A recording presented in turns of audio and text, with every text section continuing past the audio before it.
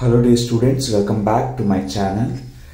In this video we'll see the quiz on the science unit chemical reactions and equations. First question, name the chemical reaction in which a single product is formed from two or more reactant is called as?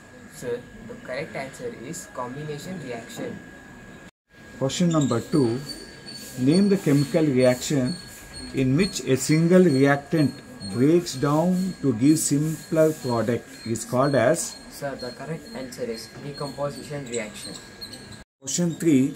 Name the gases released by the decomposition of ferrous sulfate crystals. So the correct answer is sulfur dioxide and sulfur trioxide.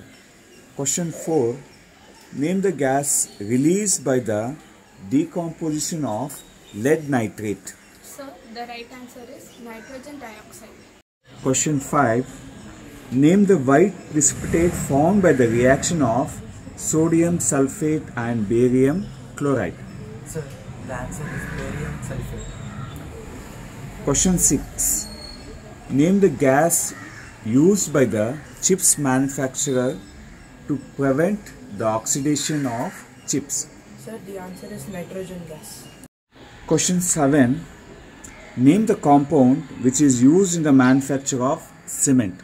So the correct answer is quicklime or calcium oxide. Question 8. If a substance gains oxygen during a reaction, it is said to be?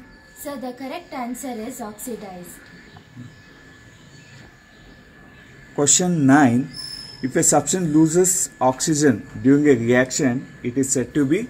So correct answer is reduced. Question 10.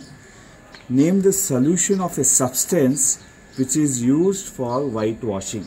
So the correct answer is calcium hydroxide. Question 11. Electrolysis of water is a decomposition reaction. The mole ratio of hydrogen and oxygen gases liberated during the electrolysis of water is, I'll repeat the question, electrolysis of water is a decomposition reaction.